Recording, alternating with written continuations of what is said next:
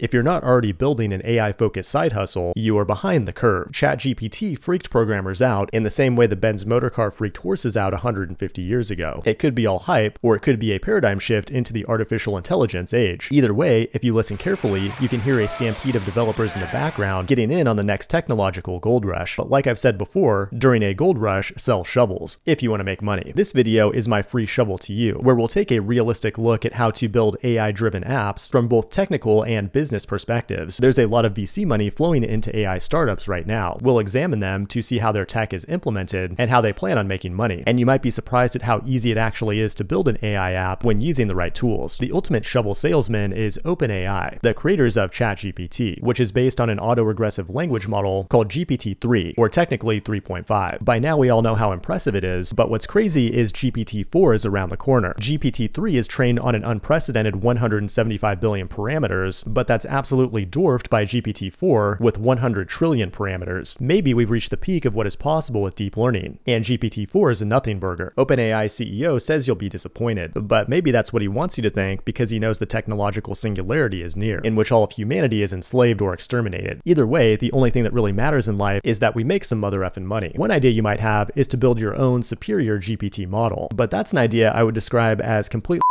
You're up against a company with the smartest people in the world that's received billions of dollars in funding from companies like Microsoft. If you can't beat them, join them. Their technology is available via a paid API and just recently became available on Azure Cloud. And there's all kinds of use cases if you use your imagination. One example is Video Tap It, which takes a video as an input and converts it into a blog post by transcribing it and using AI to generate headers automatically. An app like this could be accomplished by an independent developer or a small team. You could use OpenAI Whisper to do the transcription, GPT to generate the headers, and you could even throw in something like DALL-E to generate unique images for the blog post. Now, I realized 5 seconds ago I said you can't compete with OpenAI, but don't listen to haters like me. GPT is not the only game in town. You have DeepMind from Google, with other language models like Chinchilla, and AlphaCode that's been out there winning coding competitions. And there's also open source language models like Bloom. If you have access to a lot of high quality data, it is possible you could train your own predictive model, then offer it as a service. The process of turning raw data into an actual deployed machine learning model is called MLOps. Tools on Google Cloud like Vertex AI handle every step of the process. They ingest and process data, they train and evaluate models, and then deploy them to serverless infrastructure where you can actually use them in an app. In addition, there are tools like Hugging Face that provides MLOps as a service, but they provide thousands of open source pre-trained models that you can use as a starting point. Most importantly, you'll want to get really good at some kind of specialized use case. An example that comes to mind is Play.ht, which can create custom AI generated voices. They have an entire fake podcast between Joe Rogan and Steve Jobs, and for all you know, my voice could be entirely AI generated right now. You can clone your own voice. It is crazy good.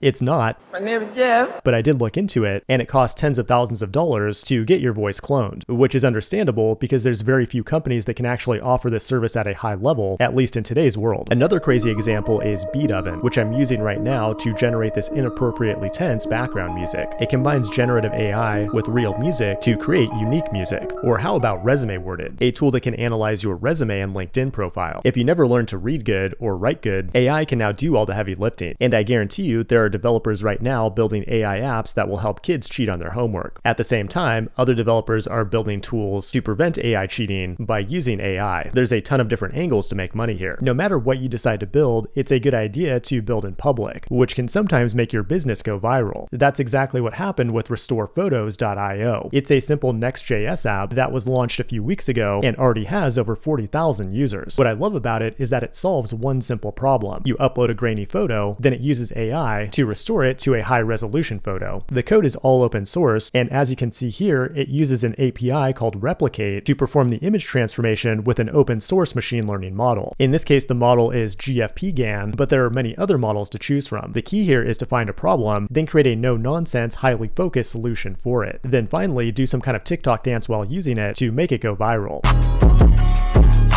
Another potential way to make money is to slap the label of artificial intelligence on an existing business model that already works. We've already seen many companies do that in recent years, like McDonald's going fully automated, which is great because it means no unwanted reproductive fluids in your Big Mac, or like Upstart, an AI lending platform that uses machine learning or a fancy way of doing statistics to lend money on more factors than just the credit score. Its IPO investors are currently holding the bag for a 90% loss, but its early investors got rich. You could build an app like this yourself without even using deep learning. You just need like 10 lines of Python code to run a regression on the input data, then boom, you're now an AI lending platform, assuming you also own your own bank. The takeaway here is that you can use the artificial intelligence label to make your business look disruptive, even if it's running a grift that's been around forever. Now, if you really want to make a lot of money, don't look around at other cheap poor people like yourself. Instead, sell to enterprise and government. Finish this sentence. Blank.ai provides a tool that will save your company 70% per year in blank costs. Congratulations, you just wrote a pitch for the next AI unicorn startup. The blank might be something like shipping logistics, talent recruitment, or business presentations, as is the case with present.ai. This startup will take a company's branding and marketing assets and automatically create tons of slide templates for business presentations. I have no idea what their tech looks like under the hood, but it looks like a use case for generative image models, or tools that can take text as a prompt and return images as a result. One of the most impressive tools in this space is Midjourney. You can use the beta by going to their Discord and ask for something like a business presentation for my oil and gas company. The result you get back looks like something produced by a talented human. Generative AI is so hot right now, but there's just as much, if not more, opportunity in natural language processing. Another huge cost for enterprise is customer support. ChatGPT has made it clear that customer support jobs will largely go to AI in the coming years. However, the average company has no idea how to integrate this technology into their business. Moveworks is just one of the companies that is bridging this gap. They build AI chatbots that integrate with your entire tech stack that can solve problems faster and cheaper than a human could ever dream of. There are tools like AWS Lex and Google Dialogflow that you can use to build chatbots right now. They can handle business logic on the back end with webhooks and can be integrated with GPT-3 to provide unique human-like interactions. As you can see, there are going to be tons of opportunities in the next few years for ambitious and clever developers. However, there is a dark side to all of this. The technology is moving so fast that an idea that might look like a guaranteed success today turns out to be completely obsolete a year from now. In addition, the sad reality is that big tech is going to absolutely dominate this space. They have all the data and computing power required to really push this technology forward. It's really hard for me to compete with my Intel Pentium processor from my mom's basement. Even if you do manage to build a game changer, Zuckerberg is just going to steal it anyway. Another dark side to AI is that this technology will likely be harnessed by scammers. It's actually pretty scary. Someone could clone my voice based on all my YouTube videos, then call my grandma and tell her I got arrested in Mexico and that she needs to transfer some Bitcoin over to get me out. Not cool to scare my grandma like that, man. Also, at one point or another, everybody has wired money over to their long-lost Nigerian prince relative, only to be disappointed when that big inheritance never comes through. Scams like this are only going to get better. We can scale them up by using tools like ChatGPT to automatically format letters in proper English. Well, actually, upon testing, I guess scam emails are not allowed. In addition, you could even target a specific person and combine their face with some real Nigerian prince, so the target actually sees a long-lost relative with resemblance to their own face. We're entering a brave new world where it's going to be very difficult to distinguish fakery from reality. Deepfakes have been around for a while, but they're only going to get better. Big companies that have all your data know everything about you. They know what you read, how you write, how you look, and how you act, and they've been using that data to serve you advertisements. But nowadays, with generative AI, they quite literally have the ability to become you in the digital sense. Sounds creepy, but the good news is that we can use this technology to live forever. Even if I get smashed by an elephant or fall into a volcano, I will continue making these YouTube videos because the artificial me will be indistinguishable, nay, superior to the real me, and won't make silly typos. Not only will I continue working, but I will continue to raise my family in the metaverse. And not just my kids, but their kids, and then their kids, because I will be the apex alpha artificial grandpa, the first of its kind. They could even upload me to a lifelike robotic doll, so my wife and kids never even know I died. That's actually a great business idea. Create a company that clones a person's persona, uploads it to a doll that is automatically deployed when that person's organic form terminates. That may sound crazy, but it's within the realm of possibility in our lifetimes. Thanks for watching, and I will see you forever and ever until the end of time.